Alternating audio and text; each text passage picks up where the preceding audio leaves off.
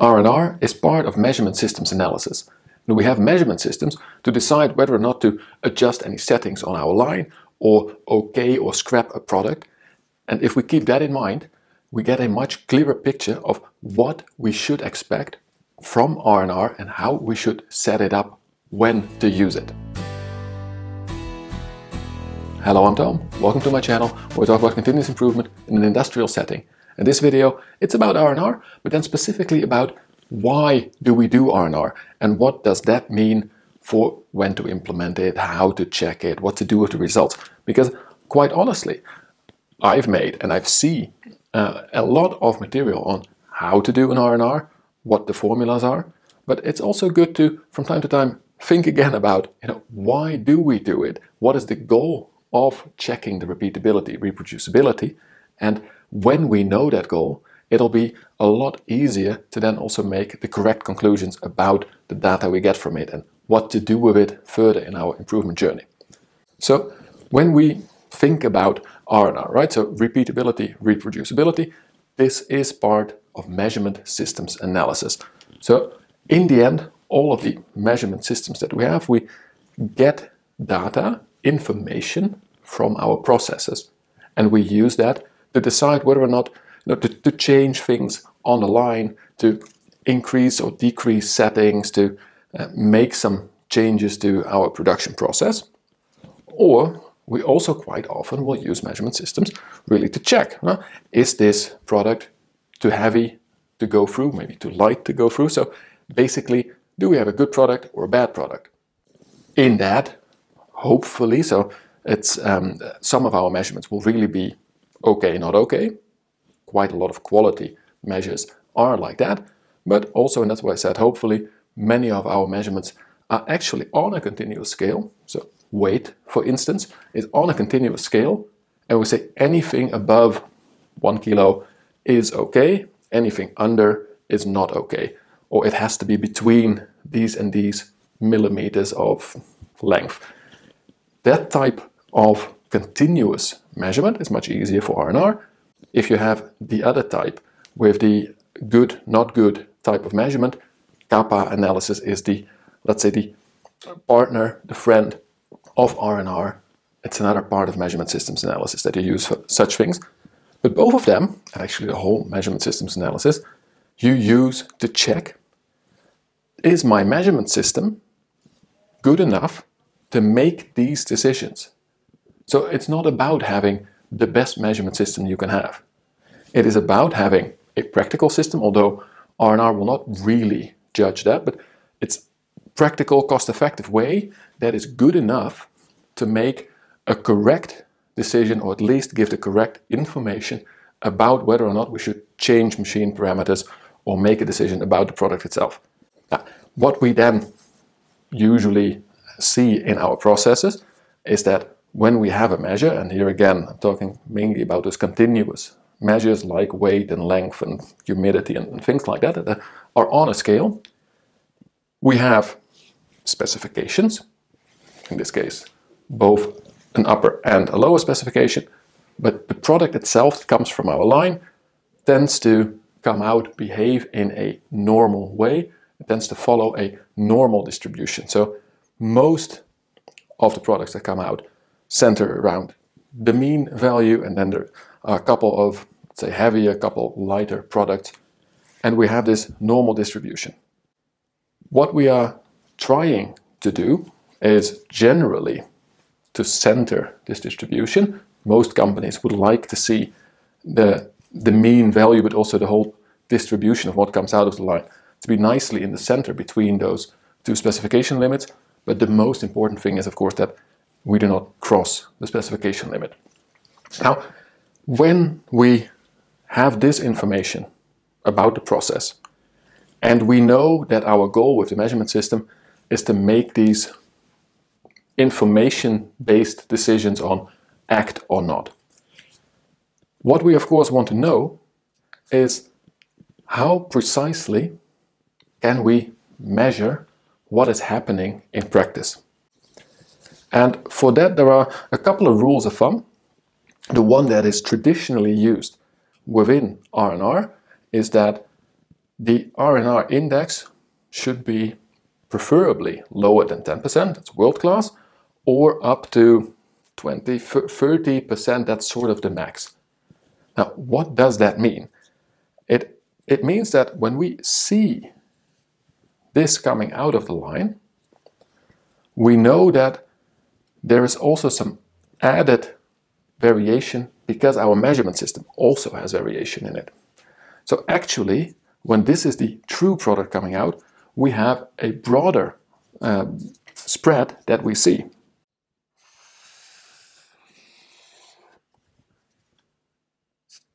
And is this broader spread, is that more or less than 10% of what we fully observe? So in the total variance that we see, that we measure, is the measurement system itself causing less than 10%? Something that is quite similar to this, and also definitely used in measurement systems analyses, is to look at it in a slightly different way that statistically, well, based on the formulas, it's really different, but the goal of it is almost the same.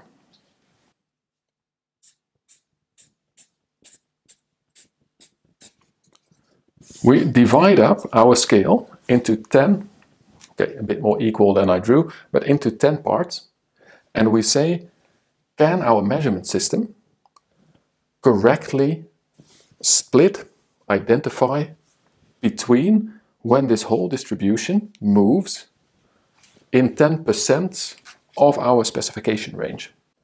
So can our measurement system get that one out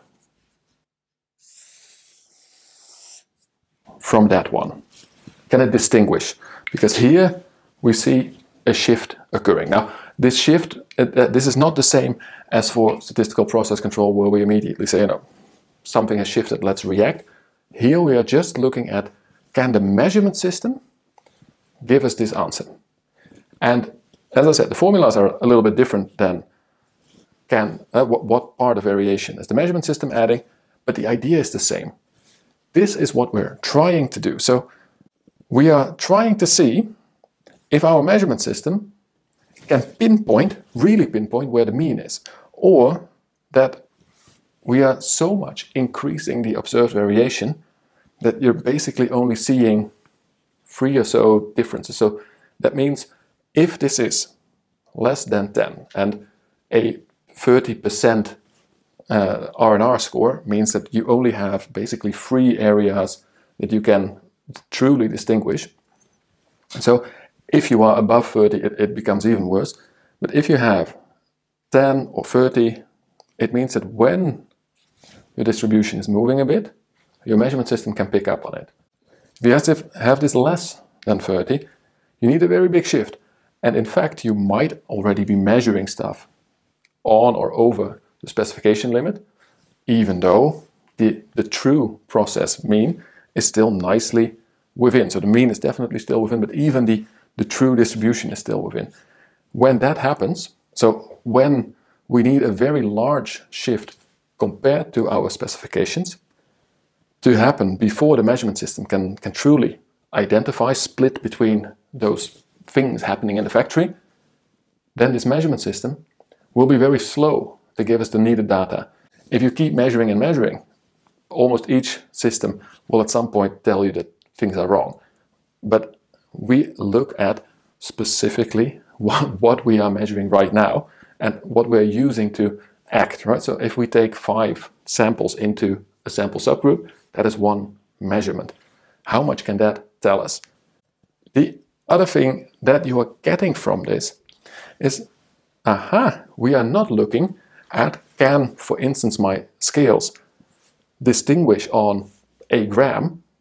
No, we are looking at, can it distinguish something relative to the specification limits? So if we have a product that should be a kilogram, so 1000 grams, plus or minus 50, that means that from 950 to 1050, we have 100 grams of range in our specifications. In this case, if our scales are accurate enough to really accurately measure at least to 10 grams, we are fine, right? So maybe in this case you do still want to have the 5 gram possibility, but the whole system, because your whole measuring system is always slightly less accurate than specifically the measurement device.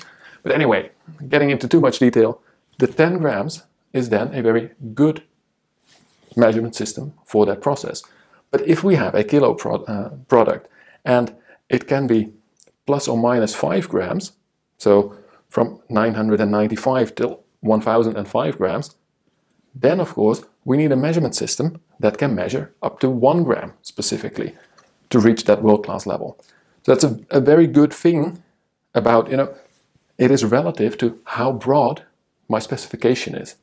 The other way that we look at it, by the way, is to check the distribution itself. So we take the occurring distribution, the observed variation from our process. If you want to do this, then you do need to collect quite a bit of samples, and especially you need to collect samples randomly throughout your production. And then what you do is you say, okay, this is what my machine is producing. Can my measurement system identify up to 1/10 of my produced variation?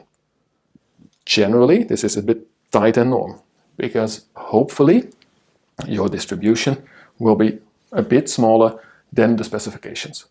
And this links to CPK, so your production capability is 1 if this distribution is exactly the same as your specification limits.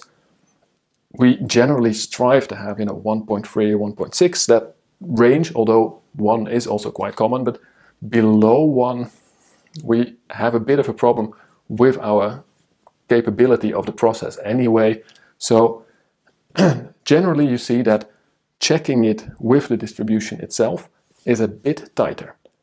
Now that is good to know, because in the Excel template that you can download, just use the links provided and download it from my website, you will get both. So if you enter your data there, you will get 2 R&R numbers. One is comparing it to the specification, one is comparing it to the observed variation.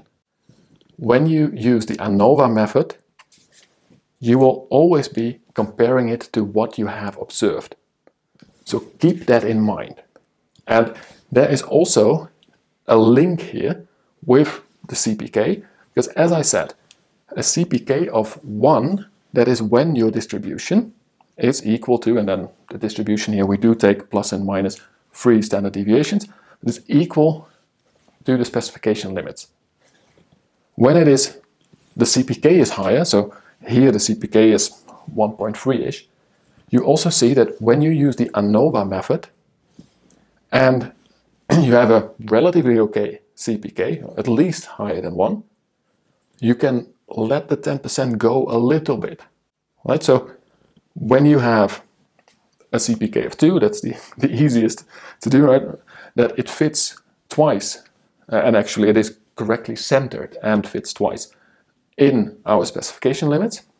And that means that you can easily get away with a 20% R&R on the ANOVA, so on the distribution itself, because you still then have your 10% of the specification range. So a higher CPK means that, well, you can relax a little bit with how completely precise our measurement system has to be. I will say that this I would advise for the production measurements. So the measurement that you do as a very specific quality check that you probably do less frequently, but you do in laboratory circumstances just to keep your good technological feel. You would like them to be a bit more precise in general, but when you have a higher CPK, so when the distribution is smaller compared to the specification, in production you can get away with slightly less accurate measurement systems because you still have plenty of room within the specifications. Another way to think about this is when you have a very high CPK, you will also have a bit more bandwidth for your process to shift before you're going to hit one of the specification limits. So again, very accurate measurement is slightly less important. And that brings us to sort of a strange catch-22. The thing is, in processes where we have a low CPK, quite often the measurement system is also not ideal.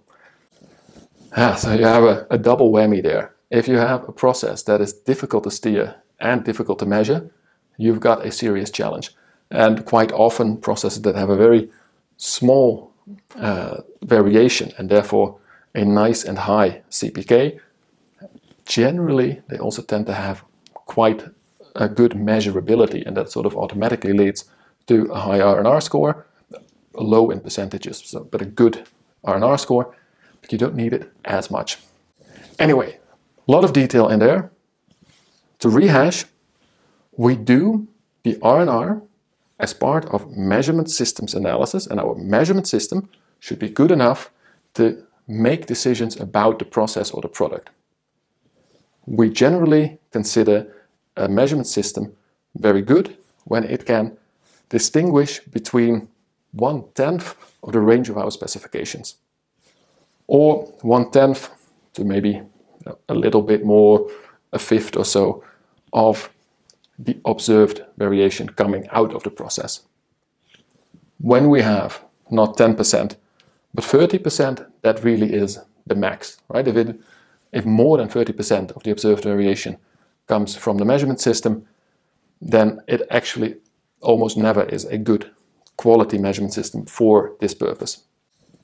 And like this, we know what to expect from our R&R study, when to really use it, because if we know we have a very high CPK, R&R is less important to do. Also, when we are already completely sure that our measurement system is not good, it's generally not very useful to do an R&R. It will just give you the answer you already knew. So first, make sure you improve the process. And then when you know that you have basically a stable process, but you have some doubts about the measurement system, go for R&R and see if it can get close to that 10% of the specification range. Now, if this helped you understand a bit what the goal of R&R is, don't forget to hit that like button. Send me a comment if you have any questions left, because I'll be happy to explain those as well. For now, I wish you the best of luck with your measurement systems analysis. And as always, don't forget to enjoy the continuous improvement journey.